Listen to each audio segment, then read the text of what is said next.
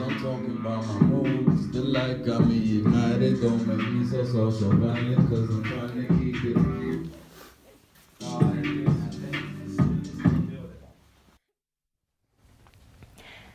Hello there, I am Verity and I'm here with my good friend Jake.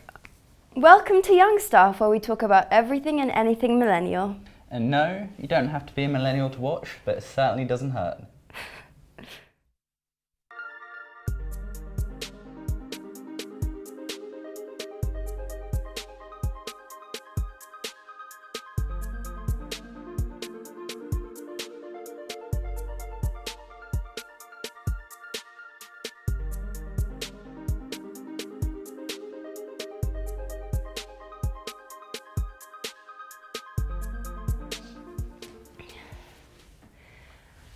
Our big stories tonight are the millennial drug scene, one millennial's ambition to change the world one surf school at a time, and London's most popular food markets.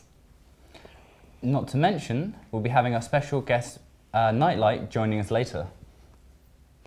To start off the night, Pablo will be talking about relationship between millennials and drugs. Let's take a look.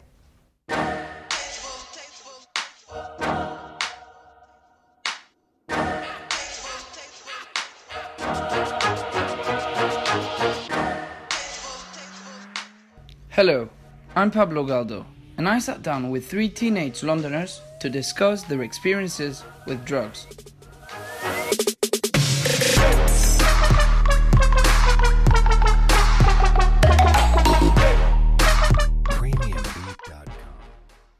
What's up, bro? How you doing? Good? I'm alright, thank you. Good. So, when and what was your first time doing drugs? I smoked my first joint with my brother when I was like 13, 14. Okay. Well, I first took a bong rip at a pool party in Istanbul, and that was my first time trying weed. So yeah, I guess that was my first time trying any type of drug, yeah. The first time I took drugs, I was about 13 or 14 years old. I was in the woods behind my school with one of my best mates, Jasper, and I think it was called Blue Dragon or something. It was one of those legal highs that you just like sprinkle in your cigarette, and I just remember like giggling and pissing myself for about 4 or 5 hours. What Blue Dragon? What is it? It was like a legal high at the time. Legal highs were quite popular because they were readily available, and we didn't really know what the side effects were. Now we know they're really, really addictive and can be really damaging to your head. I would see people smoking on like music videos, TVs, and what I would see in music videos kind of like made me feel like I wanted to like at least try it, you know what I'm saying? And you know, like especially the music I listen to, like, you know, they'd be talking about like Molly, Percocets, like Zans, you know, weed, and I was just like, what the fuck are those? Like, how does that feel, you know? Like, Would you say doing drugs has helped you dealt with emotions before? Sadly, yeah. It's sad to say, obviously. It sucks. you know, at some points, man, I feel real low. Then obviously you turn to drugs, you know what I'm saying? But for some people, their life is low all the time. We have So 40 they're seconds always to on go. drugs. They need to constantly be high. Let everybody So know. you don't regret being high on, I hope on we're any all drugs? ready. Like when you've been high, So that's you've gonna never be fine. regretted it. You know, to be fair, I've had moments where Tell them that they start with camera the next 1. morning, I remember like you can't Oh, yeah, experience that feeling in any other aspect of life. So I think like the trip gave me a lesson, kind of thing. I don't know. I don't know, you know. But It's some 15 people come out seconds different. left. like, it's different Coming out for, of you know, every VT person. in Hope 10, you found a new insight. 9, Don't 8, do drugs, kids. 7, 6, 5, 4, 3, 2. Few presenters. Go. Now, to help lighten the mood, is I'm just A cue camera 2. How you doing? Take camera 2. Good, thank you. Cue camera 1. So what Take camera started 1. you making music? What was your Cue first camera point? 2. Well, started making music last year. Take camera 2. Like it was this time last year. Okay. So I was in Cue a camera bit of a 3. dark place in Take my camera life. 3. So I just thought, okay, let me just hold back and just Cue push camera people 1. out. Because I felt like people blurred my vision of where I wanted to go with myself. As Take what I'm camera studying as well, it's like 2 different worlds I'm trying to battle on. But What are you studying? civil engineering. Okay, yeah. Yeah, so love of the music and the love of fashion as well. But yeah, I started music and the name Nightlight came up when I could only write in like the late nights and early mornings. And it was either Nightlight or Past Rhymes. But I stuck with my gut and said Nightlight. It sounded better. More mystical. So what are some of your musical influences? Who do you really look up to? Well, Tupac. Yeah. Mainly Tupac. Mm-hmm. And then others like J. Cole, Kendrick. Like, to be honest, I'm trying to bring more conscious rap in because I feel like what the kids hear nowadays is just, it blinds them so much to like trapping and trying to get money and show off. But like, there's more to it. Music is for the soul, soul food. That's what I was talking about. That's nice. That's really cool. So obviously you kind of briefly mentioned your love of fashion. Like, well, this is my brand. It's called Kanketsu. Which translates into simplicity in Japanese. That's really cool. So like, is Japanese kind of like Japanese like, thing like quite an influence for you? Yeah, that's how I started because I used to like, it was basically a photography coursework I had to do, just researching Japanese art. But then I started looking at paintings and how they used to use their stroke and like just how precise everything was and how simple it was yet so iconic. So from that, that's where I started using like paintbrush. This was once, so like 2 paintbrush marks like these, but then I tried to add a little bit of edge to it. But So do you have any new projects coming up with fashion or music? Yeah, music. I'm planning to perform sometime soon like locally in Brighton. Okay. I'll definitely send you an invite. Yeah. And fashion-wise, I'm having a fashion show this summer, hopefully, and get a couple local artists to come perform. Oh, that's really cool. Like, how have you found like kind of setting up things like that? Do you like obviously somebody who's up and coming? Like, is it difficult to organise? Literally, what I did, I walked into the pub. I was like, "Is there any way we can perform, or me and certain lovers perform in this pub?" And he was like, "Yeah." I feel like I spoke to the best guy in the pub at that point, because he was just there and he gave me his card. So that's nice. It's opened up more doors. That's awesome. Like, do you have any advice for anybody starting up? Basically, I mean, obviously, I know you haven't been doing it too long, but is there... Just keep it consistent, believe in yourself, and just know that you have it, even though others don't see it. But let's wrap this up. Oh, that's so nice. Thank you so much for joining us Thank tonight. You for unfortunately, that's all the time we have left with Nightlight, but make sure to stick around for his live performance at the end of the show. Our next story is how some millennials are becoming positive forces for change. Like Mikey. Mikey is helping kids in Brazil with his surf school. Here's Jake to meet the man making waves across the sea. Oh my gosh. Okay. Whew, we've done it. Okay, guys, now interview with Jake. Jake is sitting in the chair.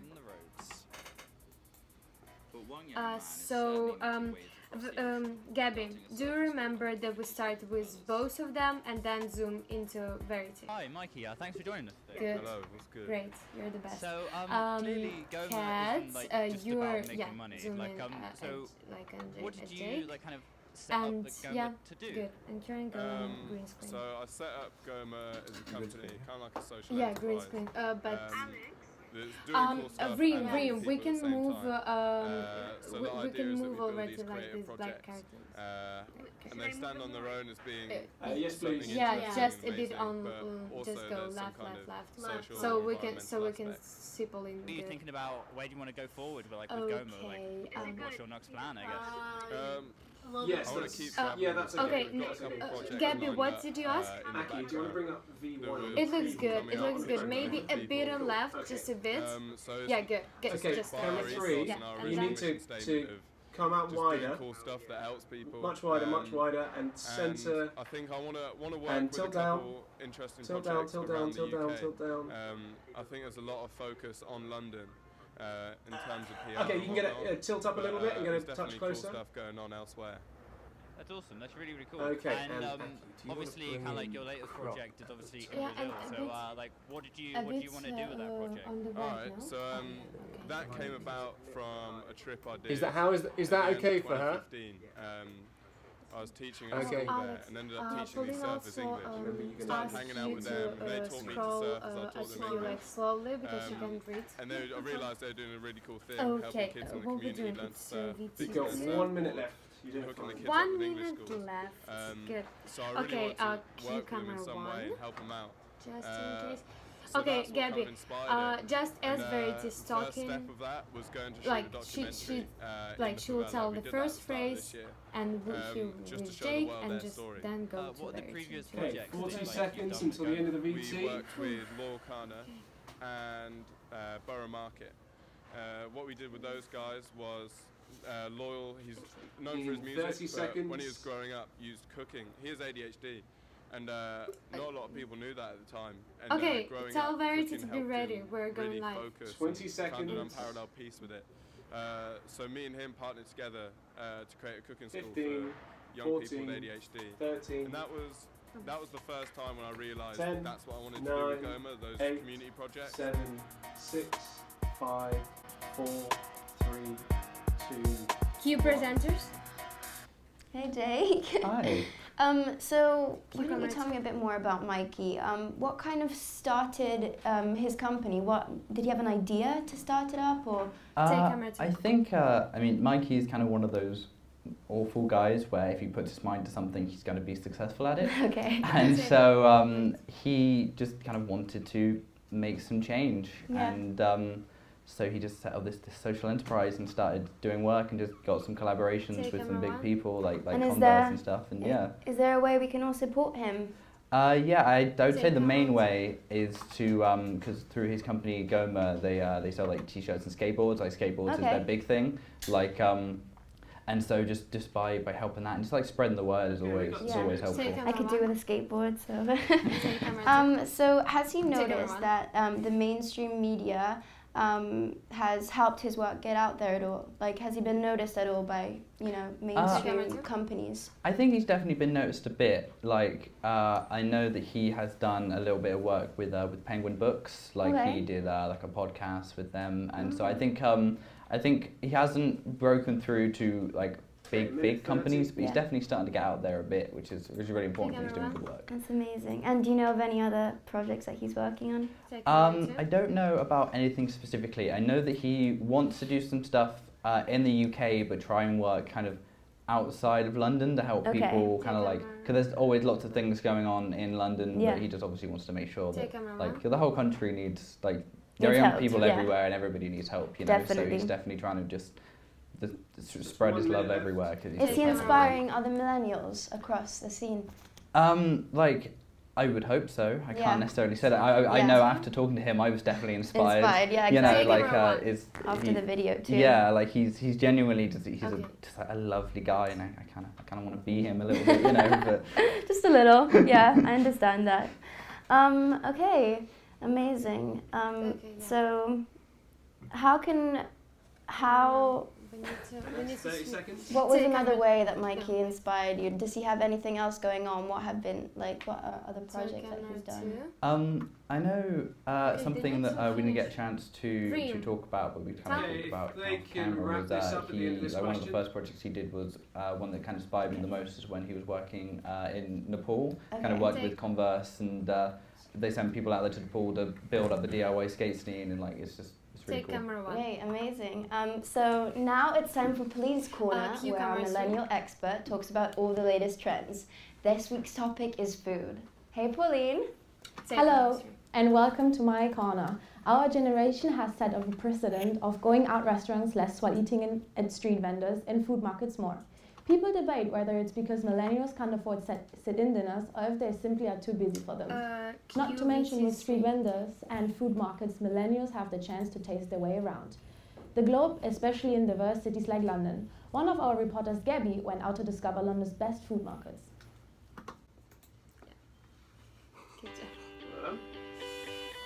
Are you guys broke? Are you a college student and you need some good, bomb places to eat? You're in luck. Camden and Borough Market has amazing... Okay, so we've got 3 minutes of this VT. Okay, just lose this green screen scene. And yeah, Gabby, you're doing Verity, and guys are going on what next? You just press the blue tab and then and then you don't have to worry about it. I kind of Ever since it first opened, which as I say, I think it was in the 90s sometime. Just, press the blue tab and then... Okay, Gabby. Gabby, you are in the shot of cat, so can you move a bit? In this one. Yeah, okay. Cat, yeah, cat, just like go a bit. I occasionally, but I'm much more interested in buying the it's ingredients fine. and buying the ready-made stuff. Once we like, just go a bit lefter, okay? Hey guys, we're in Camden today. But and we're gonna we be start exploring with this you, serial so killer cafe. basically Gabi Go take a look. will. Okay, like right now is good. Right now is good. Reem? Okay, are you ready to start the track? Okay, so just wait for us. Basically, when we cut out of the VT, when we Verity queues up the artist to start, we'll cue you to start the track. But you can start the track at that moment once she says that we're going over to Nightlight. Okay, cool.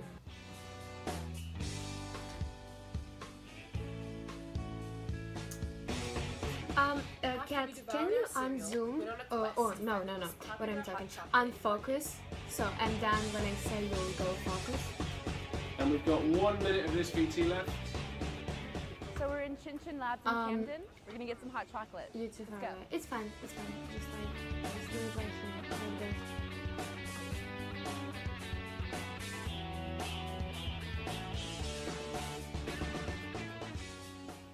We've got the classic hot chocolate here at Chin Chin Labs.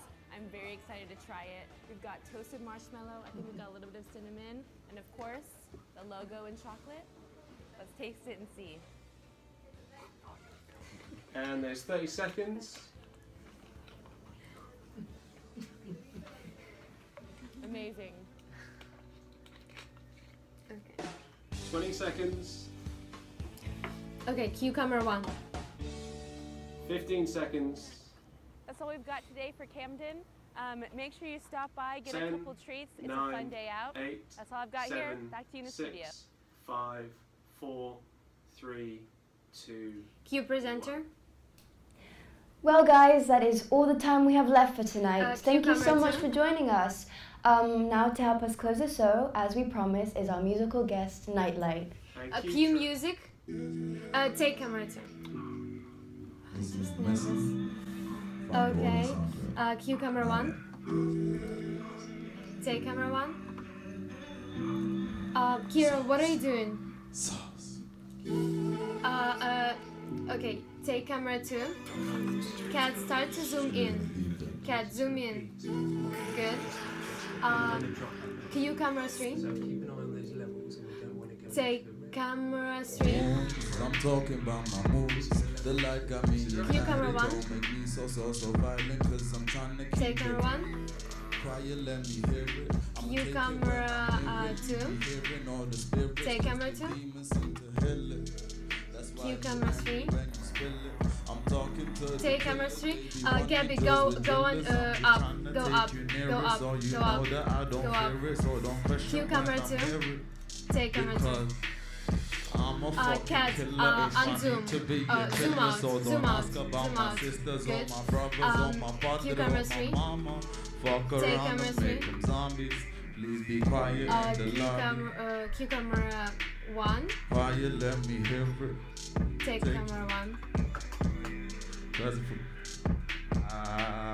Cue camera 3. Let me hear it. I'ma take it when I'm never. You be hearing all the spirits.